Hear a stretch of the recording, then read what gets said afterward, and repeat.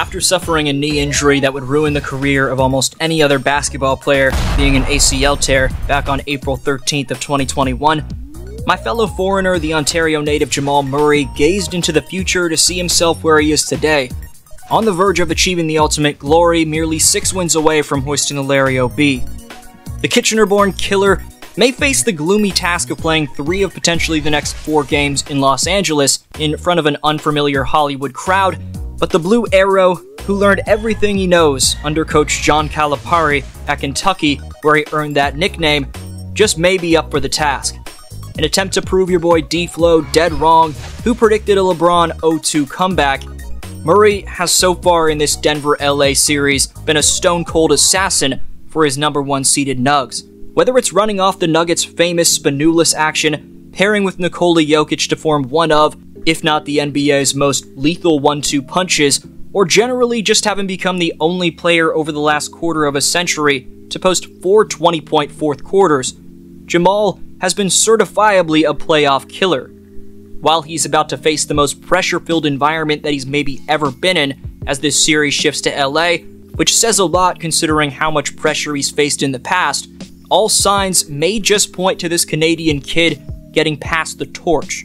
Stay tuned to see why Murray's return to full form has been inspirational, how he's received nothing but disrespect as opposed to expectedly the opposite, and how he just massacred the Lakers for 23 points in the fourth. Right quick, just 13% of you watching are subscribed, so if more of you were, we'd hit 100k subs.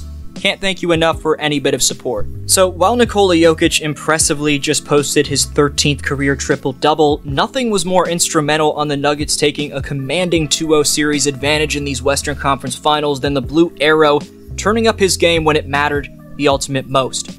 Resembling a new age hybrid of Stephen Curry and Kobe Bryant, whether it was pulling up for seemingly impossible contested double-clutch jumpers in the lane, like the Black Mamba, or running off zooms actions leading to on-ball screens before getting an inch of space and letting fly of deep-range bombs like the Chef, everything was clicking for the Canadian. After getting Davis switched onto him, knowing AD's gassed in the fourth quarter with the altitude advantage, first he goes between the legs cross left, drifting back Hezi dribble with his left, fakes the take with a drive entry Hezi and moving jab step, before transitioning into a space-creating step back with AD late to close out. He bounced it, he bounced it, he bounced again, he bounced real quick. Feel free to jump in. He bounced again. Next, he gets Hachimura switched onto him and asks LeBron if he can have this dance with another between the legs crossed left, before this time going right into his shooting motion. Then it's the Nuggets' patented Spanulis action where he starts in the paint and cuts up through the lane, sets a back screen for Gordon before receiving the handoff from Joker, and he hits yet another 3 right in LeBron's grill.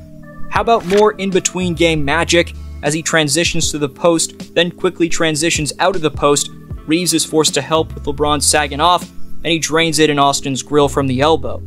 While no one would have believed him when he was sitting on his couch last year watching the Nuggets get handled by the Warriors in round 1 while nursing his ACL tear, just over 12 months later, now Murray's getting it done in front of a top play-by-play announcer in Mike Breen on the very biggest stage. Murray would say post-game, quote, "You see your fam in the crowd, you see your little brother, you see Mike Breen there," end quote.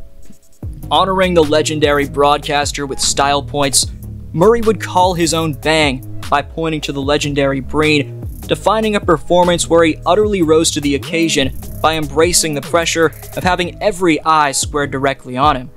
Having witnessed the stage presence that Murray's displayed ever since he stepped onto the playoff scene back in the bubble, while I predicted the Lakers would ultimately come back to win this series and then go on to win the NBA title, with such a shot-creating phenom who's built for the modern game like Murray on their side, I'm willing to rock with whatever narrative comes to fruition, whether it's the Kitchener-born native in Murray's or the Toronto-born native in Dflow's. Either way, the two foreigners are putting on masterclasses in these playoffs. In all seriousness, it's been an honor getting to witness a man who grew up in the same province as I did absolutely light up the world by destroying my Lakers narrative. Improvising as he should be, and having no choice but to go off script just like Jimmy Butler has for Miami, Jamal's displaying that his killer instinct is built for dramatic pressure-filled stages like the NBA playoffs. While LeBron has been called out by his infamous hater who made a living off trash-talking him and Skip Bayless for not having the clutch gene again, LeBron James, no clutch gene. if such thing as a clutch gene really exists, which I'm of the mindset that it does, then Murray has that, and then some.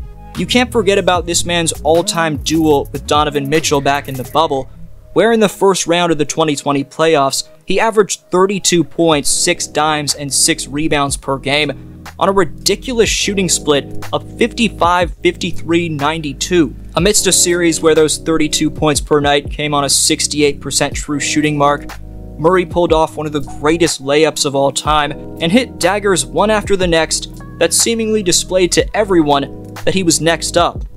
But with the bubble guppy rumors being spread across the league, with people saying that no fans in attendance allowed him an easy pass to do what he did, now Murray's getting to prove to everyone that he was made for this stage the whole time. Murray would speak on the lack of respect he's received since that Disneyland showing, given the fact that he's earned the disrespectful nickname of Bubble Murray, saying after this most recent beastly showing in Game 2, "I don't think I get enough respect as I should be. I'm better than a lot of players in the league. Every time I see rankings of guys, I think, man, that's crazy. Maybe it's because I've been out for so long, but if we win the chip, it changes everything." End quote. If Jamal can maintain the evident sharply polished edge in terms of his mentality that he evidently competes with night in, night out, there may be no stopping Denver this year. This kid is an absolute flamethrower. This kid is the Blue Arrow.